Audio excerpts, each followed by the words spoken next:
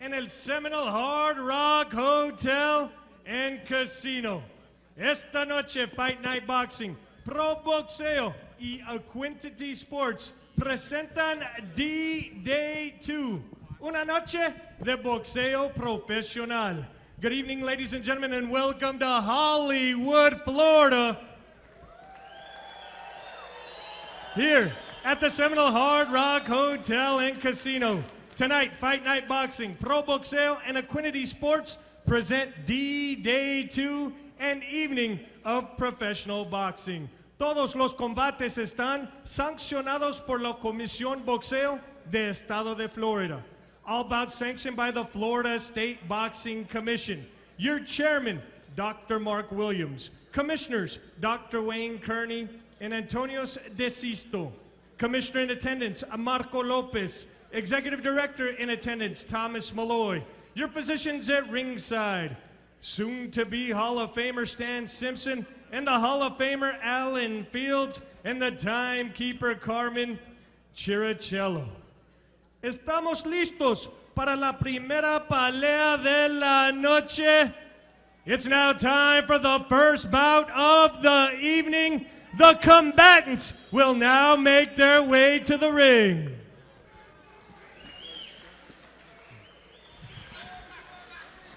And we are set for our first bout of the evening. It'll be 4 rounds scheduled in the light heavyweight division.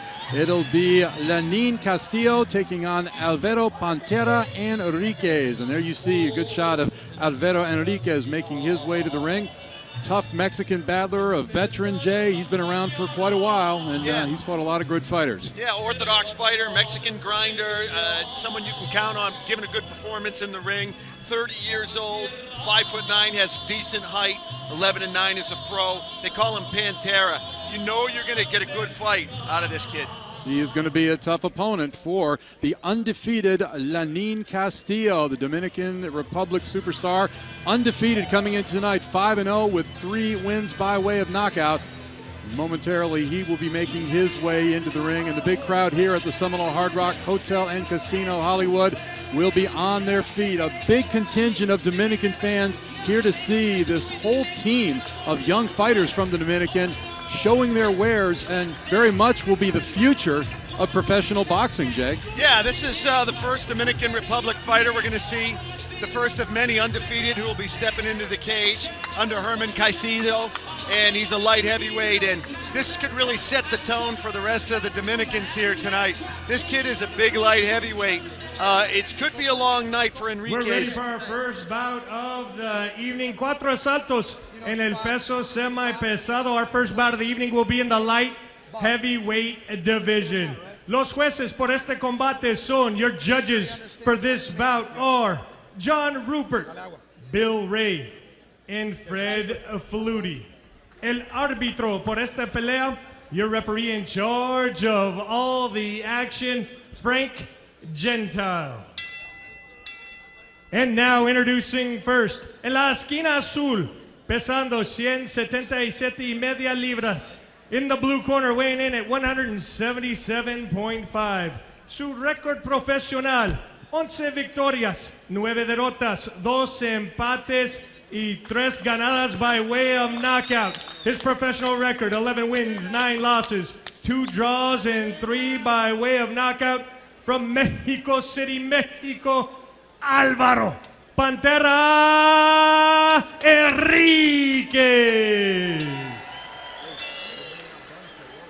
And now introducing out of the red corner en la esquina roja, pesando 176.5 libras, weighed in 176.5 pounds. Su récord profesional, 5 victorias, 0 derrotas y 3 ganadas por knockout, 5 victories, 0 losses, and 3 by way of knockout. Ladies and gentlemen, from the Dominican Republic, República Dominicana, Lenin Castillo. Referee instruction, Frank Gentile.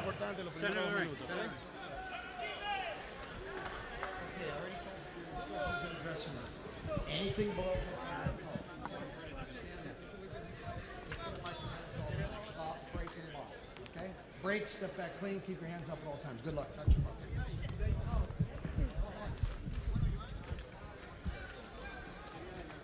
Getting ready for action here at the Seminole Hard Rock Hotel and Casino in Hollywood, Florida. It's going to be scheduled for 4 rounds. Lenin Castillo taking on the challenge of Alvaro Pantera Enriquez. There's the tail of the tape. You see the height advantage for Castillo, 6'2" to 5'9". Relatively even in weight, but the big reach advantage, Jay, 6 inches goes to Castillo. That could be key. Yeah, look at that reach differential. Look at the age differential. And look at the height differential as well. Castillo's got a lot of things working for him in this fight.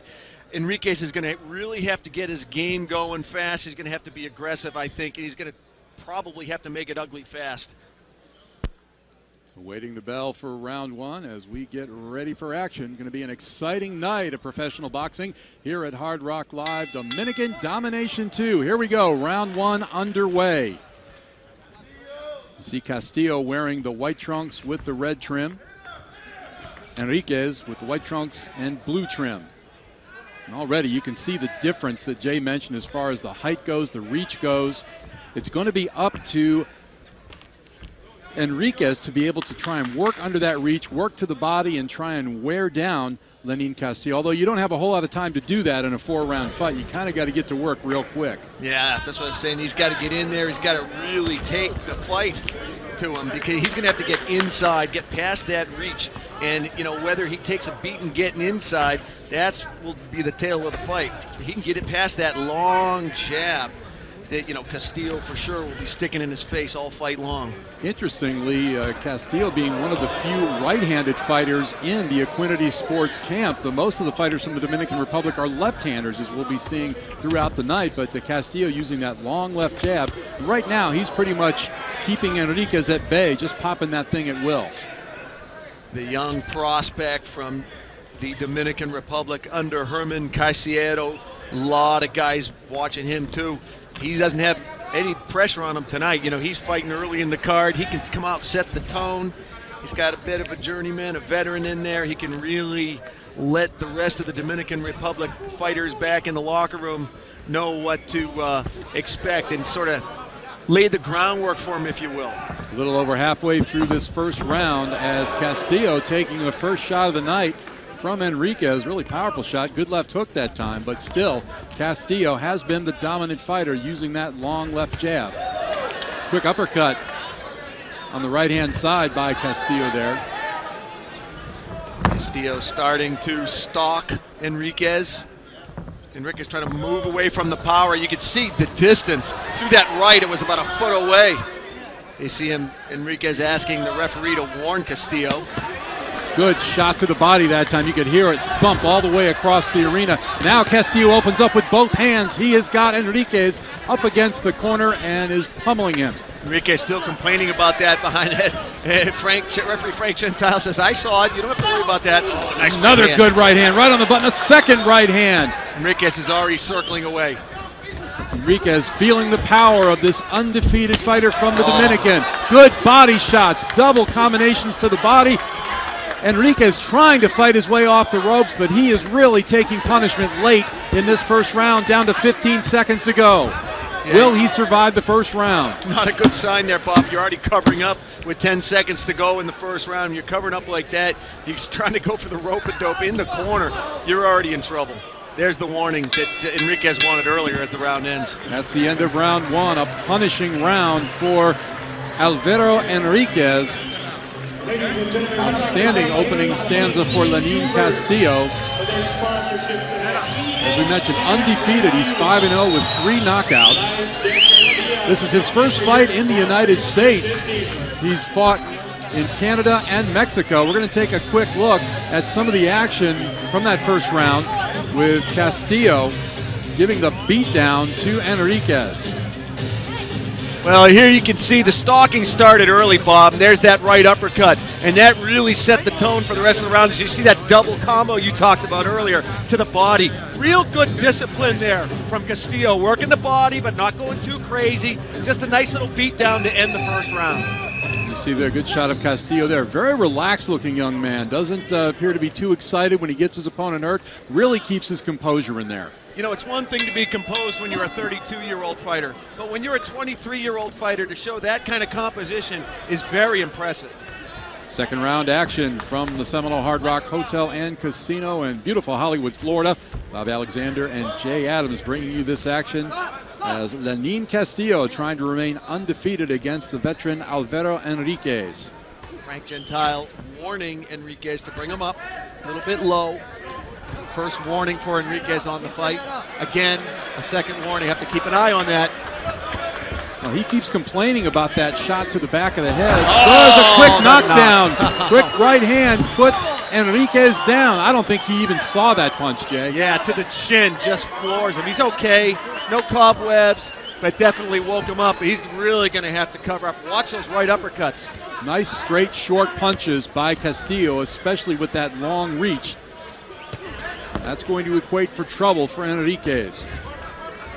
Of course, the 3 knockdown rule is in effect here in Florida. You go down 3 times in a non-title fight, and the fight is over. Castillo coming in, already has the knockdown to start the second round. Very comfortable, just waiting in. I hate to say it, but almost like a little bit of a workout for him.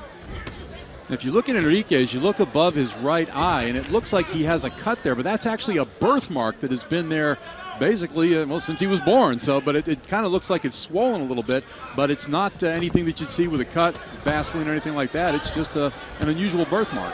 Yeah, as Castillo wears down Enriquez, you might have thought that was Vaseline over the eye, and why didn't Frank take care of it? But that's indeed what it is, a birthmark, and obviously won't be an issue in this fight. Quick warning from referee Frank Gentile for pushing, but again, double combinations to the head as the jab and the right hand, he just steps in with that picture-perfect 1-2, and it just totally destroys any confidence for Enriquez.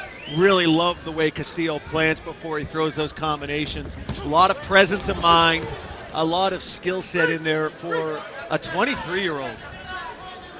Enriquez, who turned pro in 2005, he had a good beginning to his career. He fought an unbeaten fighter in his 3rd fight, Sean Estrada, and then things kind of went downhill from there. But he has been up and down in his career, a veteran. Breaking the fighters is Frank Gentile that time. What a beautiful venue here we are, Bob, you know, here at the Hard Rock Hotel and Casino in Hollywood, Florida. You gotta love this venue for boxing. Some classics, as you see the right hand crashing down on Enriquez. Some classic matchups here, and I think we're in store for another one here tonight. I think so, as Castillo continues to dominate in round number 2. And that is the end of the second stanza. Both fighters heading back to their corners. Well, Bob, I got it on my unofficial scorecard right now at 20-17 with that knockdown in the second round. Of course, it is an unofficial scorecard. And we're going to take a look at that knockdown in the second round that just kind of came out of nowhere. It was so quick. Crowd didn't see it, and I don't think the fighters did either. Here we go. Here it is right here. You see Enriquez missing with the right. He just got clipped with that right uppercut right on the butt right here. Doink. Now here's where Enriquez will swing and miss.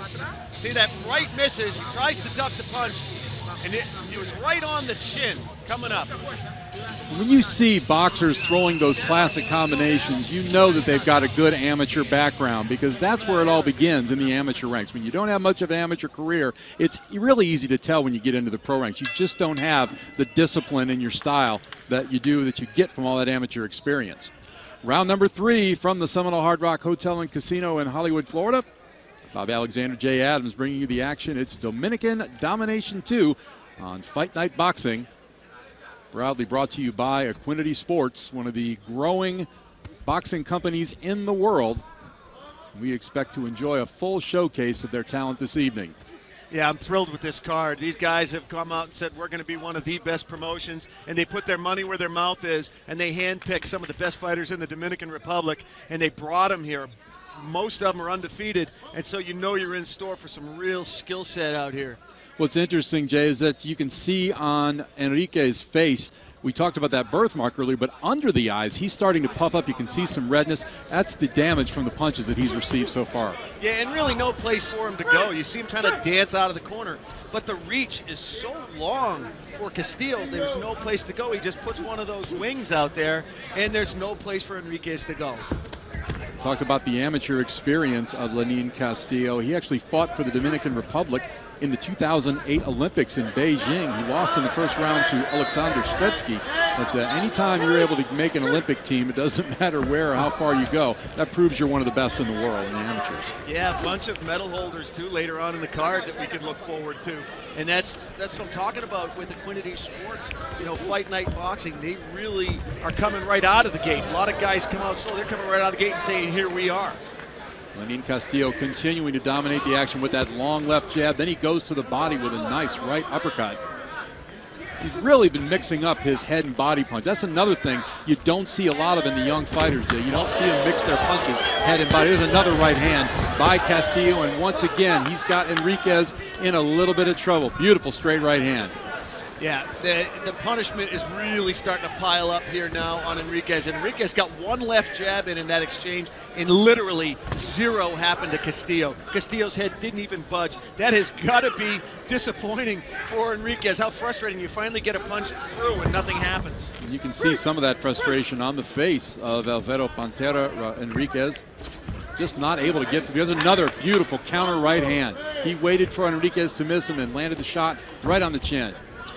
Yeah, you know, these guys hate the title journeyman, right? They'd rather be called veteran. But, you know, they got to win these fights. If they want to bust out of that mold, they got to win these fights. And I'll tell you, Enriquez is doing everything he can. He's a absolutely game guy. He's in there. He's swinging. But, you know, clearly outsized, outclassed. He's just having a tough time in it. Well, they say styles make fights, and the fight is being made so far by undefeated Lenin Castillo as we end round number 3. So the fourth and final round on its way as Lenin Castillo, again, checking your scorecard, Jay. He's obviously way ahead on points. It would take certainly a knockout for Enriquez to have any shot at winning this fight. Yeah, on my unofficial scorecard, I got it 30-27 with 1 round to go. Again, you never know what can happen, but it is unofficial, but it would take, like you say, he absolutely has to stop him for him to win this fight.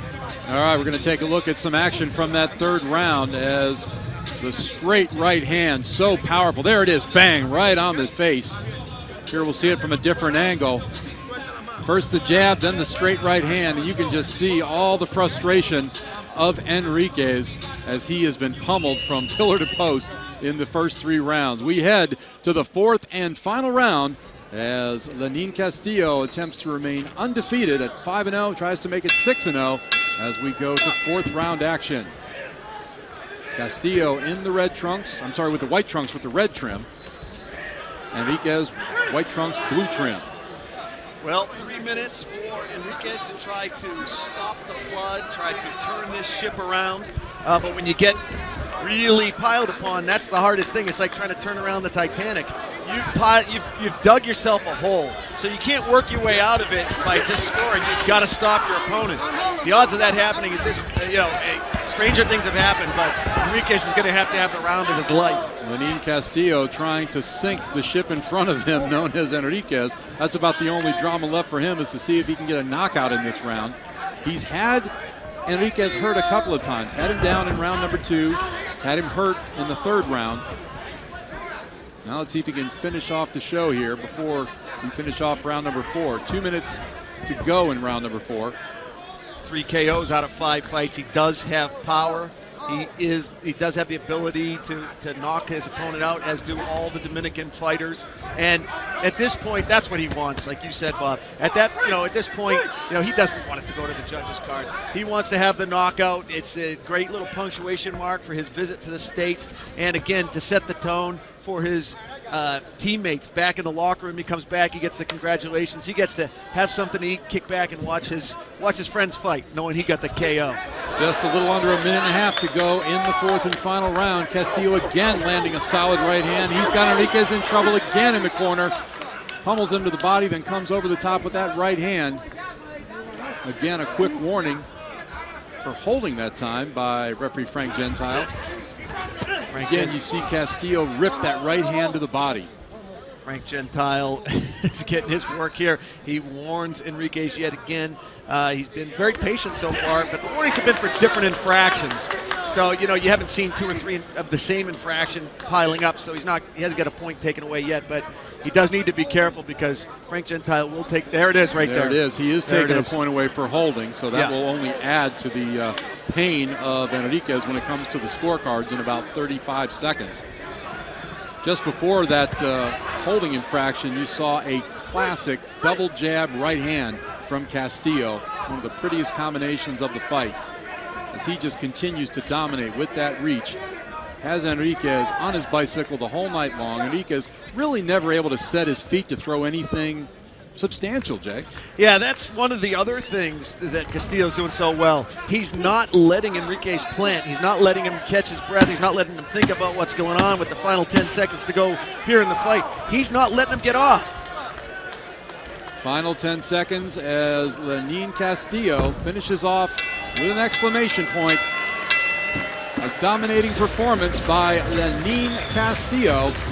As unless we get some kind of an amazing surprise, we certainly expect that he will move his record to 6-0.